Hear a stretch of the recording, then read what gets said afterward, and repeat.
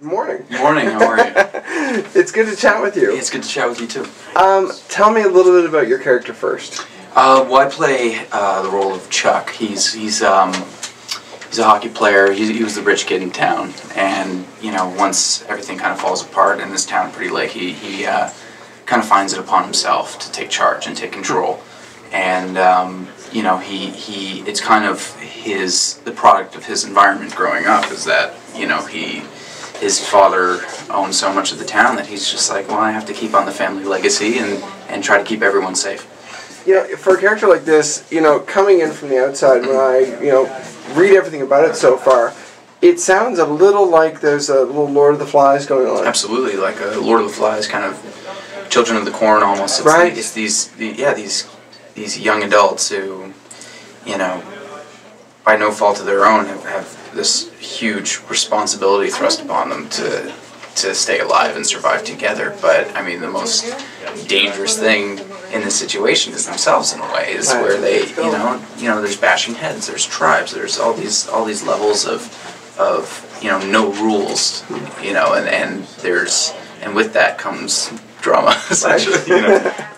The essential drama. The essential drama. Yeah. And do you feel like, after playing through the season, how much do you think your character would actually respond differently, say, if this was, I guess a different environment?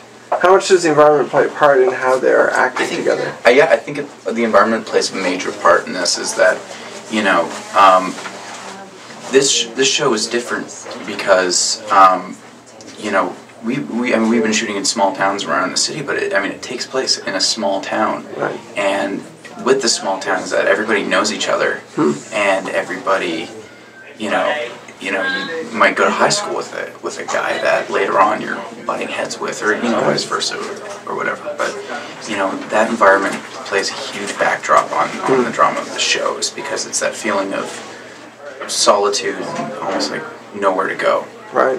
So with that, these kids are stuck. What do you think, personally, if you were stuck in this situation, what do you think you would do? What role do you think you'd play, even? I would be a follower. I would be like, you guys figure it out. I'm going to try to survive. Do you have a skill that you would all be the bags of now? chips, from the grocery store. I'm going to hang out over here, and you let me know what you figure out. I don't know. I would... Chuck and I are different in so many ways. Chuck is constantly trying to take control, and he's trying to be a leader, and he means well. But with that, and with the show is that there are decisions that are made that might not work, and he's still learning. And so for me, I have no idea what I would do.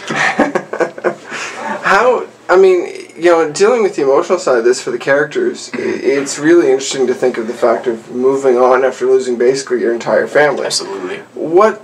How much does that play part in the story throughout the season? Oh, it does very much so. All these characters have, at this point now, experienced loss. And, loss that has come too soon and has come in such a way that these kids, like these children that are around that are like 8 years old, 9 years old, they don't have mommy and daddy around, and now so it's that what happens next? What do we do? And then otherwise, how much more can you tell us? What's going on with the whole virus? Is it? I don't know. You don't know? No idea. I'm trying to still figure it out for myself. I can say that it's very exciting, and it's all these characters go through such a journey, and for me, I couldn't take my eyes off the script when I read it. So it's everyone's in for a real treat. Well, that is the other question. So what drew you to this? It was a challenge. In particular? Yeah, it was a challenge. I find that one thing that really sucks me into material is where the challenge is and how far this character is away from me. And he's, there's that level of me trying to find similarities in myself to be able to do this. But it was just a perfect example of kids and tribes, butting heads with each other, and there's a nerd factor in there that I love. It kind of, reminds me of like The Walking Dead and stuff, shows like that. But with the character itself. It was just reading his whole journey.